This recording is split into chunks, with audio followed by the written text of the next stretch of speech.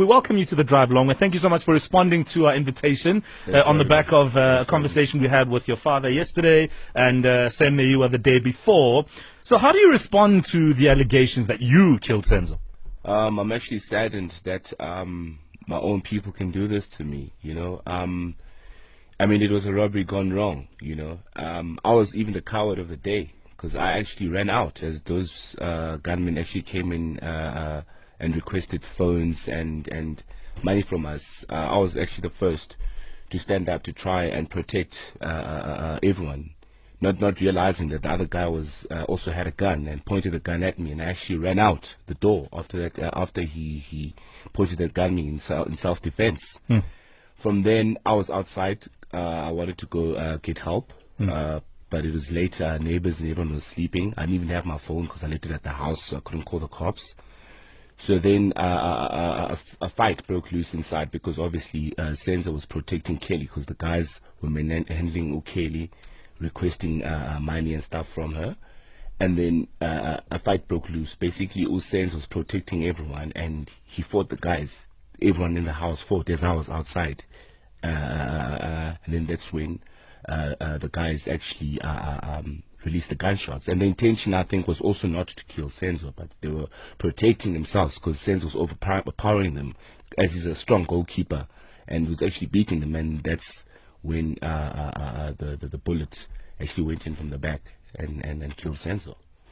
So, as you probably know by now, there's a lot of talk around this case, yes. And there are recent allegations that have surfaced with the hashtag Senzo Meyiwa on yes. social media. Yes.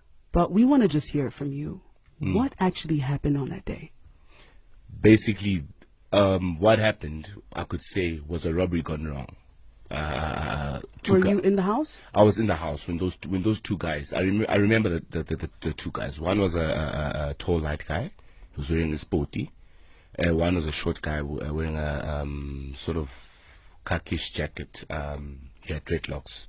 So when they came in, they demanded money and cell phones from us.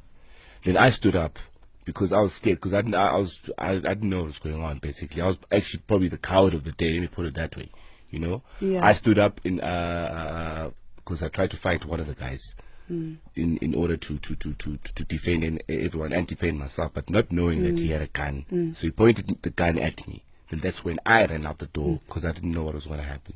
What were you all doing in the house just before these two guys entered the home? Basically, it was the time when I was dating Uzandi. I mean, I came that day innocently. I was checking the cherry.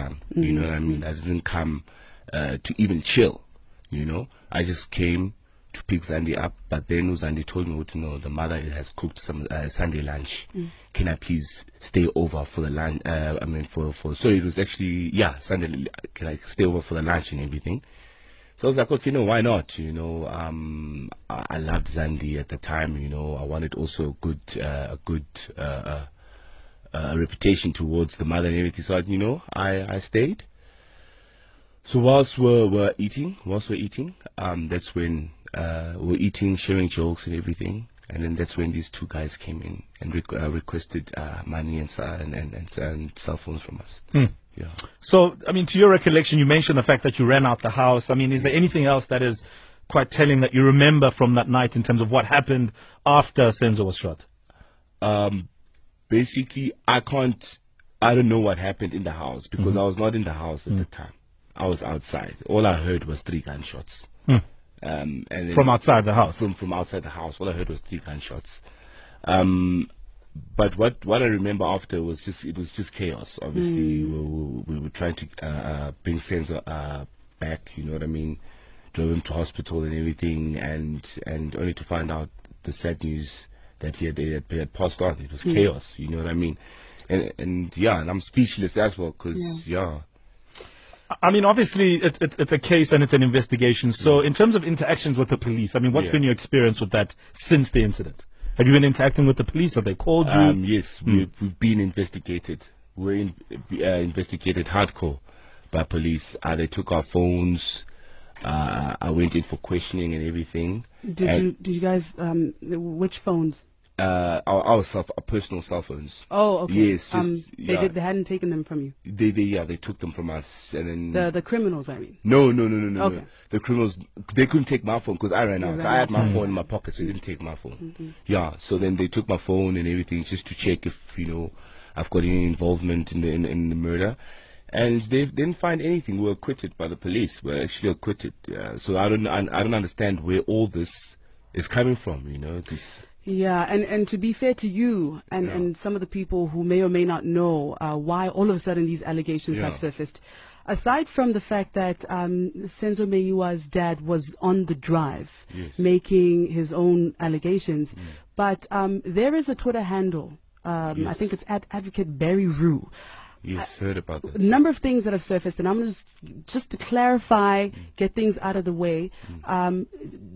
Did you supply Kelly Khumalo with drugs? Was there ever any altercations based on drug money? No, nothing at all. Because I mean, I've been clean. Even at that time, I was clean from drugs. Kelly herself is off drugs, so I don't know what these people are talking about. Even Kelly doesn't take drugs anymore.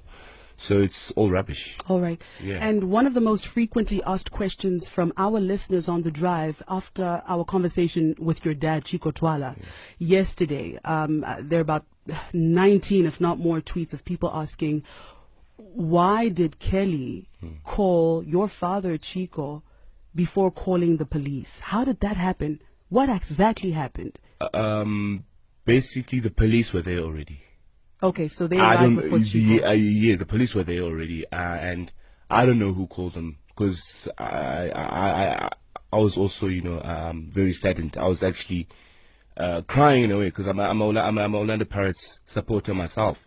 How can I murder my own goalkeeper, and how can I murder Senzo in front of his best friend without him coming out to get me in jail? Doesn't make sense. One of the other massive talking points, and also the reason primarily why your father decided to speak to us yesterday, is around the gun. And one of the allegations is that the gun that shot Senzo was in fact your dad's gun. And he came on the show yesterday and he was responding to that. I mean, what's your response to how that has now played a role in compounding the allegations, the story around the gun? Yeah, well, my father is a very powerful man. Sorry to put it this way. My father's got a lot to protect. But he doesn't walk around with bodyguards. My father carries his gun 24/7. You know what I mean? He would never make that mistake and leave his gun anywhere. He always has his gun on him. And I respect my father. Why would I take his gun and mess around with it? You know what I mean? I could never do such a thing. Obviously, these allegations are doing the rounds and it's having an impact on your life. Yeah. What's that been like? I'm actually saddened that my own people could do this to me. I'm saddened that people just believe anything that comes from the media. The media is making money. They can write anything they want to write in order to destroy somebody, in order to gain something. But I, as a person, I'm actually very scared. Why are you scared? I'm not scared of that I can be arrested for killing Senzo because I know I'm innocent. I'm just scared that I can get the wrong crowd of people who can attack me for no reason. I mean, Sam Meyiwa was. I was about to say it's interesting because Sam Meyiwa is, according to him, allegedly receiving death threats. So we have no idea where that could be coming from. So we said we'd be taking calls, but we're not taking calls. What are we doing right now? Well, we got a lot of tweets coming in, and obviously people are asking all types of questions, and I suppose a lot of them are around what we've already been discussing around who called the ambulance. I mean, for example, and it's all in the name of clarity, quite frankly. I mean, here's a tweet from Massive_Sound saying, why did Kelly call Longwe's father instead of the ambulance when Senzo was shot? I mean, do you guys have, a discussion in terms of recalling the incidents of that night as you guys looked back and came together again? Basically, I don't know why everything's on me. Kelly should also be here to actually explain her part of the story. Maybe she should be brought into studio next. Because I seriously don't know why everything is pointed at me. I don't know how even ambulance and stuff was called because I was even because Kelly was the one who drove Senzo to the hospital. I followed probably 30-40 minutes later because I couldn't find the hospital. You know what I mean? So I don't know how other arrangements were done. Why do you think, and I know this is a loaded question because you are not investigating this case, why do you think it is taking police so long to find what is clearly indicating to be a bunch of amateur robbers? It's either these robbers are not South Africans, they probably skipped the country, or it's just that, well, maybe the police are just not getting their forensic investigation right. They're not working hard enough. All right. Well, you know, I think we've pretty much asked all the questions that people have been asking on Twitter, and we certainly appreciate you making the time to be here. We have decided not to take calls, and I do apologize to everybody who's calling in at the moment. But otherwise, you know, he came and he said what he's had to say. So you can continue to tweet us at MoFlavorDJ, at Masachabandlovo, and be sure to hashtag the Drive on Metro, and you can also hashtag Senzo Meyiwa. As it continues, I certainly hope that we find answers, and I certainly hope that someone, whoever is responsible for the death of Senzo, gets brought to book. Mo? No, absolutely. And, you know, I'm deeply saddened by what happened. I mean, before you go along, how do you feel about everything? The fact that Senzo's killer hasn't been found? I feel saddened, actually, that especially that fingers are pointed at me. You know, I feel that the police really need to get the investigation, the forensic investigation right. You know what I mean? And stop pointing fingers. You know what I mean? I was just saddened that that Senzo's gone, obviously, and that my own people could also do this to me, you know. All right. Thank you so much. Longwe Twala on the Drive on Metro. It's time for headlines with Khupedi Dilokwe and sport news with Owen Honey.